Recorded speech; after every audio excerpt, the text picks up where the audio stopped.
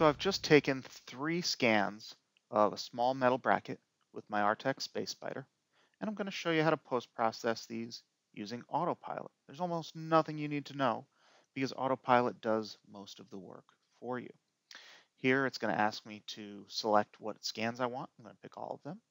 And then some basic questions, and if you're not sure how to answer these, the question mark icon gives you a guide on whether to judge your scan quality, say, as good or bad. I'm going to keep most of these settings default in this case. I'm going to change the hole filling method. I only want small holes filled, so I'm going to say nothing smaller, nothing bigger than 5 millimeters should be filled. I'm going to set the model resolution to a certain size triangle. And finally, I'm going to turn off texture because this metal bracket is just gray. I don't need its colors. It's going to ask me if I want to edit anything. And in this case, I'm going to use the eraser tools just to quickly get rid of the table that the part was sitting on. Base selection works really nice for this, by the way.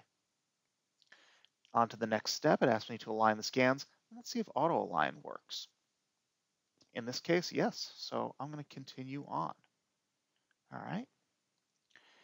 And then it's going to just run us through a couple other steps. Now I've sped up the video here because there's nothing to watch other than some status bars filling up, but this was about 40 seconds total up to right here. So there is my mesh model of a 3D scan. Looks great, some really nice detail. And the training that I needed for this was next to nothing.